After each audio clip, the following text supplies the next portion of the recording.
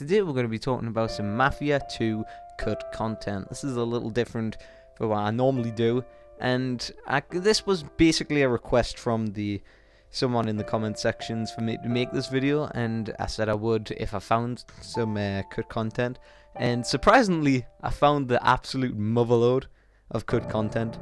So let's get into it. So firstly, we're going to have a look at the cut vehicles. The one that stands out the most was the Grand American 410, or was it the 410 Grand American?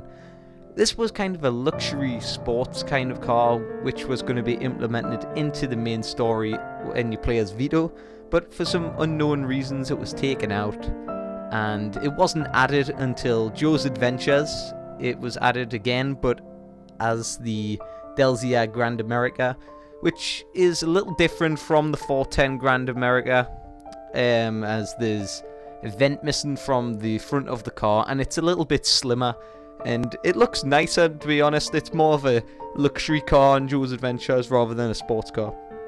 And another cut vehicle was the different variations of trucks that you could get in-game. Originally there was going to be some Peterliner kind of trucks where the load on the back would have been like larger than it is in game now. The only trucks you can get in Mafia 2 now is like these mule trucks that have about 4 wheels, and these trucks were originally going to have about 12 wheels originally, making the truck larger in length-wise. And I think it was taken out of the game because of how small the roads are in game, because some of the roads in the streets are pretty slim that the trucks just wouldn't fit through them properly and would have trouble turning in different roads from them trucks. And another vehicle that was deleted from Joe's Adventures, it wasn't ever going to be in the main game but was going to be added into Joe's Adventures as a drivable vehicle, was a forklift. I don't really see the point in a forklift in the game, so I'm not really bothered it was taken out, but I could see that it could possibly have been used for a mission in Joe's Adventures, similar to the Vice City Stories mission where you have to use the forklift to get the moonshine out of the warehouse before it blows up or something.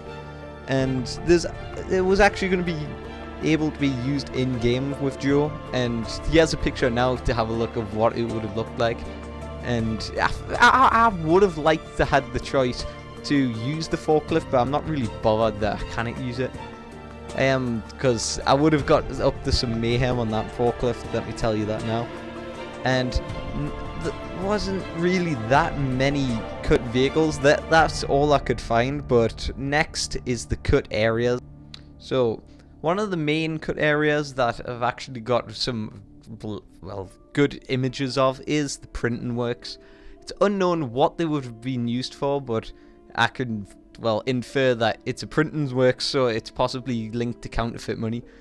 And this would have possibly been run by one of the mob families to making counterfeit money, or even passports, similar to what Vito got in one of the first missions, some papers to say that he was unfit to go back to the army.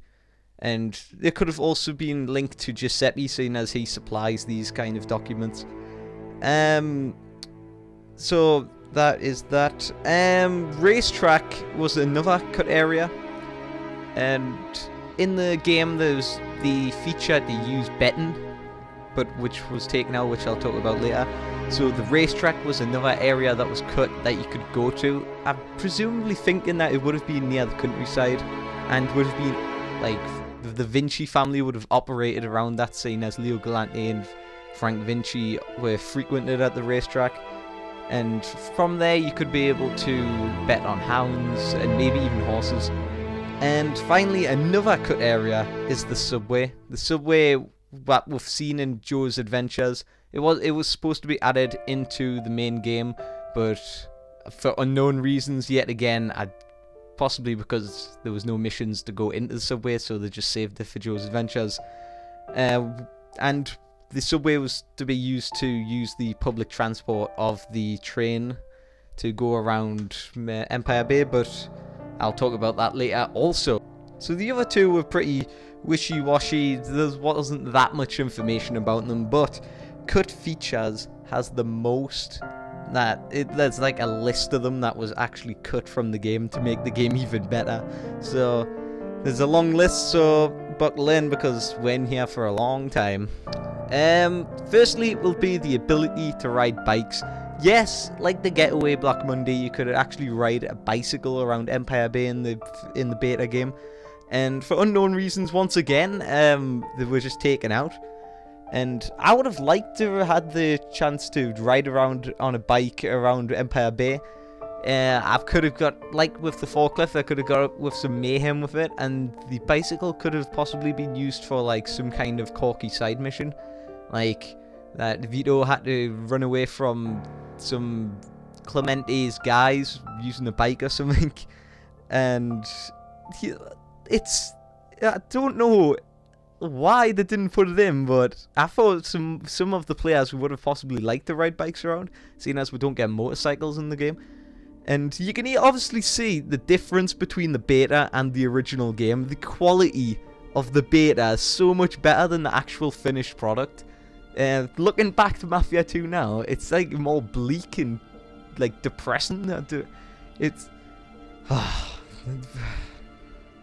right, moving on. Buying homes and appliances. This was another great one that we obviously missed out on. We could go to the real estate agent that we met in the Francesco Potenza chapter 8, I think, or chapter 7, one of them, where we are introduced into our new home, where it's an apartment. We could go to the real estate agent that sold us that house, he's called Rick, to buy other homes in the beta game.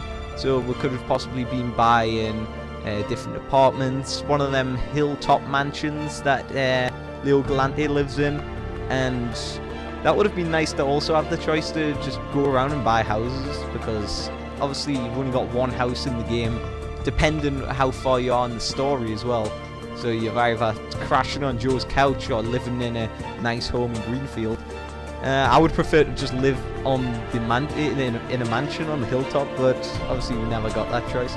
And appliances for the house, so the house gets, it's like more customization for the game, seeing as you can customize your home by putting new TVs in, new radios, and you just, it's not like the cars aren't the only customizable items in the game. Your house could have been also possibly like different wallpapers, portraits even, different kinds of refrigerators with different foods inside, similar to Saints Row 2. But that would have been nice to customize your house. And another feature which would have been nice as well, similar to RDR, Red Dead Redemption's newspaper, we were able to buy newspapers. And thinking back, back to Red Dead Redemption, once you got a newspaper, it would tell you like past events in the game that you actually did, like if there was a robbery in one of the towns, like the newspaper would talk about it. That's what might have been implemented into the newspaper Mafia 2 if we had the chance to buy it. Like Henry Tomasino being killed, the newspaper could have reported on that, and it would have just been nice to take a break from the game and just sit in your home looking outside while reading the newspaper about Henry's death or something. That would have just been nice.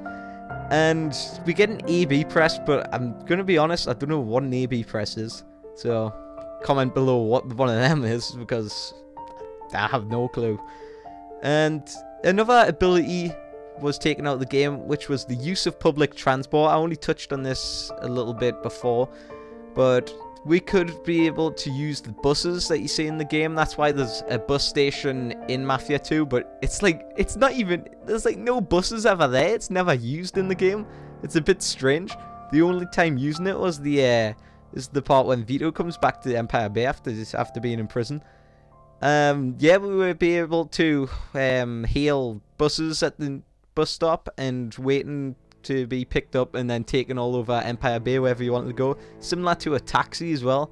You were able to hail taxis from around the city and they would obviously take you to your destination. This was taken out for unknown reasons, which I would have liked, because sometimes I get bored of just driving around the city. I would have liked the nice little break if I'm going to the opposite side of the city instead of driving there. And like I was saying before, the subway as well, you could have been able to go onto the subway, but I think that was taken out because the city isn't that big, to be honest. The subway is used for like big cities like Liberty City. Like, that's huge in GTA 4 and GTA 3 and stuff.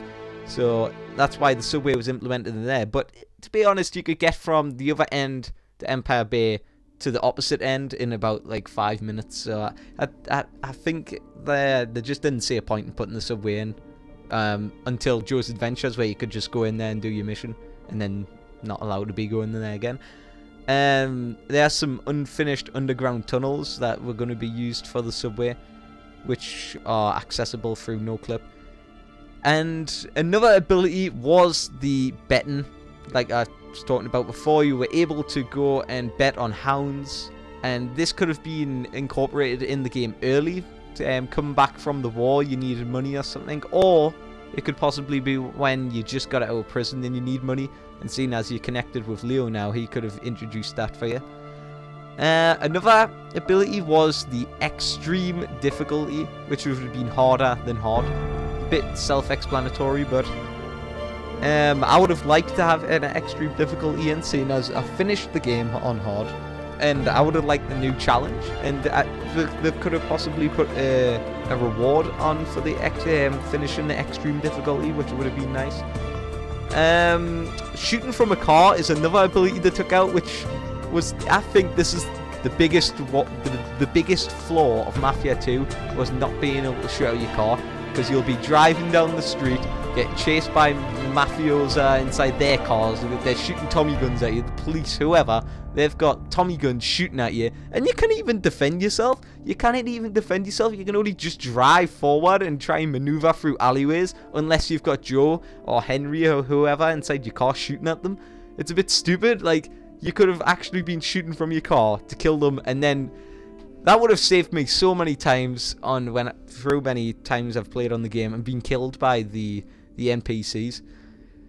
Next would be in a Fight Club. Seeing as the one rule about Fight Club is don't talk about Fight Club, I'm not going to really talk about it. Other than it would have possibly been the same as the part when you're in prison and you're fighting the triads, and then you're fighting the bombers for Leo, and then you would have obviously got money instead of respect in prison, seeing as you didn't get paid for any of the fights in prison. But it would have been a nice fast way to earn money when you're playing on the game. So the video that I made altogether was way too long to put into one video, so I decided to cut it down the middle. It ended up becoming like 25 minutes in the end, so I cut it in the middle to make 2 videos. And if you want to see part 2 of the cut content, give this video 10 likes. This is the first time I've ever made a like goal, so I thought I'd shoot very low. 10 likes to see the second part of the cut content video, which will include cut content, seeing story, weapons and characters and loads more. So give this video 10 likes and we'll see the cut content part 2. Like and subscribe for some more, and I'll see you in the next one. Goodbye. And obviously the centre of the town is going to be this little spot here. As you can see that there's 4 roads interlinking into the middle, similar to some of the photos and videos that we've seen. This is obviously going to be where most of the story takes place, inside the little town, and obviously it's going to be taking place outside of the town as well, seeing as we've